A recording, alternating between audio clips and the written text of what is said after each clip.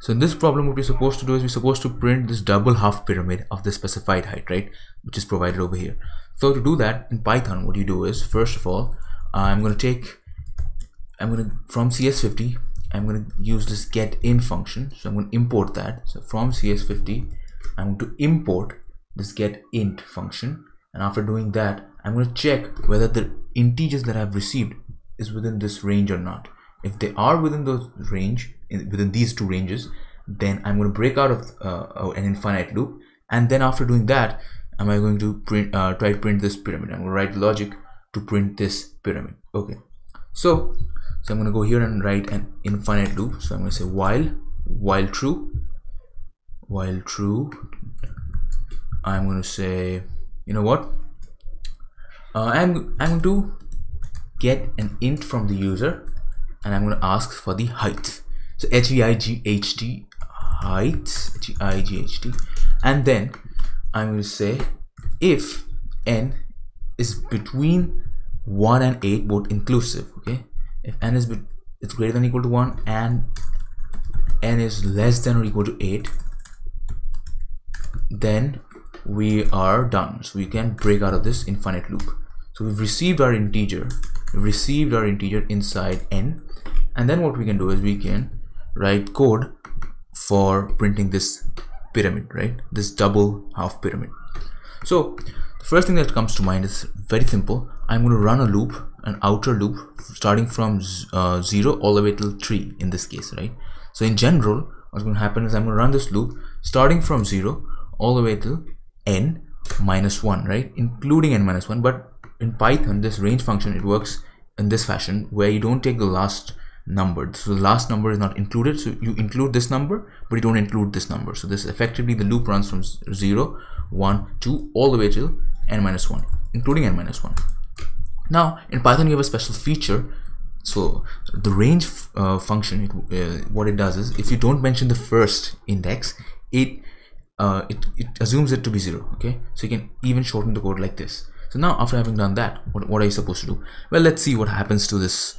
So at every single row, what happens is you are printing 1, 2, 3 blank spaces. Okay, so to print 3 blank spaces in the first go, and then 2 blank spaces in the second go, and 1 blank space in the third go, what are we supposed to do here? Well, you can see that I is changing in every single iteration. Okay, so what should happen here is when I is like I is 0, this is the number of blank spaces are 1, 2, 3. So when I is 0, the number of blank spaces is essentially are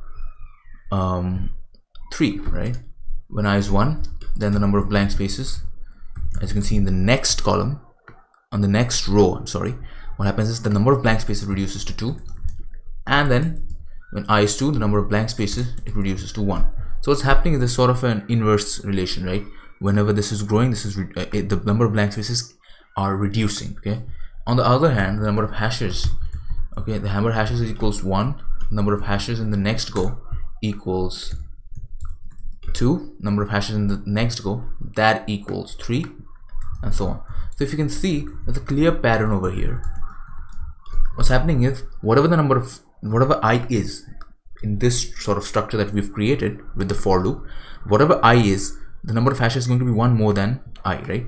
And the number of blank spaces, if you think carefully, is going to be like 3 minus number of the 3 minus I, right? In this case, which is going to be, in general, is going to be n minus 1 minus I, right? So what's going to happen is I'm going to print out the number. First of all, I'm going to print out the number of blank spaces, right? So I'm going to print out a blank space. How many number of times? I'm going to print out a blank space 3 number of times, or in this case, in general, n minus 1 minus I number of times, right? If you look at this sort of pattern, okay? Next of all, what you do is you print a hash. So how many times do you print a hash? As you can see, number of hashes is 1 more than I, right? So I'm going to say I need one more. Like I need one more hash. Whatever I is, I need one more. So the number of hashes that I need is 1 more than I. Then after that, what I'm going to do is I'm going to say I'm going to print two blank spaces, right? So I could either do this, okay, I could do two blank spaces, but to be clear, I'm just going to do this. So this increases the readability. If I would have done only this, if I would have left it like this, then, you know, when you're reading the code, you could forget that there are two spaces over here. Okay, so to avoid that confusion and increase the readability of the code, what I'm going to do is I'm going to say I need one hash, but how many times? I need two number of times. I need that one hash two number of times. Okay, I need that one blank space two number of times, right? So then after, so we've completed this. Okay, so till this point we have finished till here, printing sort of the half pyramid, the left line pyramid, along with two spaces, right?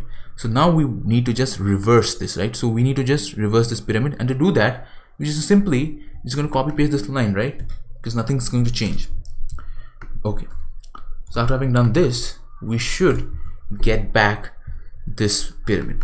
But you know what? There is a problem in this code that I can see. Let's see what happens if I just do python mario.py, okay, and I input height as 4. What you can see here is there are a lot of blank spaces, extra blank spaces that are coming in. And why is that happening? The reason why it's happening is because in Python, the print function automatically adds a new line for you at the end. So in C, if you remember, this was we had to explicitly mention in printf, I need a blank space followed by a \n. I need a hash followed by a \n, right? But in Python, what happens is you already get this. You already get a \n of your own with this print statement. So the print statement or the print function works in that manner. So to tell the print function to not append this \n, okay, what should we do? We should essentially, so to do that, what we can do is we can provide sort of this print function has a bunch of variables that you can or default parameters that you can provide. Okay, so by default end is \n, but you can change that to be anything you want. So by default, this is the default, right? But now in the print function, you could say, I don't want you to end this statement with anything, so you should append nothing, which is the same as, you know, appending nothing, an empty string. Okay, so, and in Python, double quotes and single quotes mean the same thing. So you can even do this here, but you should be consistent when you've started with this. You should always in a single program should be consistent with your double quotes and single quotes. That's considered better design. Okay, so I'm going to do that over here on every single line. Okay, let's see here. Okay, so now this should work. This should work, but then there's still an error that I can see. Let's see if we can guess that before I run this program. So if I enter 4 here, what's the error going to be? Just try to guess it. Well, yes, we've removed all \n's, but you need a \n, right? You need a \n after this guy. You need a \n after this guy. So in essence, you could either do it over here.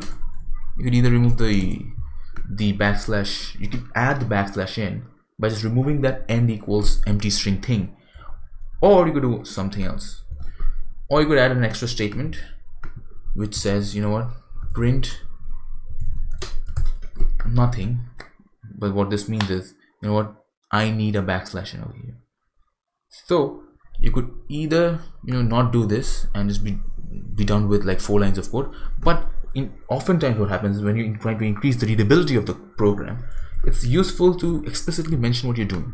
So I'm going to say I need to print nothing, but I also need to print, so you could say this so that you can increase the readability of the code. So you can explicitly saying over here that I need a \n. Now let's check what happens. If I say 4, the answer is the same, but now this sort of increases the readability. Okay, because here I'm saying I need a blank space. How many number of times? n-1 minus I number of times. Okay, I need a hash. How many number of times? I+1 number of times. I need a blank space 2 times, right? So this is a constant number, so it's always going to give me a space, 2 spaces, right? So then after that I need a hash, which is the same thing as this. I need a hash, I+1 number of times, and then I want to end this with a \n. So let me run just check 50 over here. Now if you note, they're saying that you can't use check 50 over here, but to hell with that, I'm just going to use check 50 over here. So to do that, I'm just going to change the submit 50 to check 50, and let's see what happens. This might work, this might not, but let's see. So now after having done this, I'm just going to summarize the code one more time. Meanwhile this is running. Smash that like button and try. Let's see. So from CS50 I'm importing get in, which is pretty simple. Then you're essentially running this infinite loop to find the height. Okay, and now once the height is entered, which is within the valid range, then I'm going to print this half pyramid. And to do that, I'm going to print a blank space, this portion, followed by a hash. Okay, this is this portion, followed by another set of blank spaces, which is two blank spaces basically. And then I'm going to print this hash again, this portion again, and then I'm going to follow that with a \n, a new line character. So that's pretty much it. Like, share, and subscribe. Peace.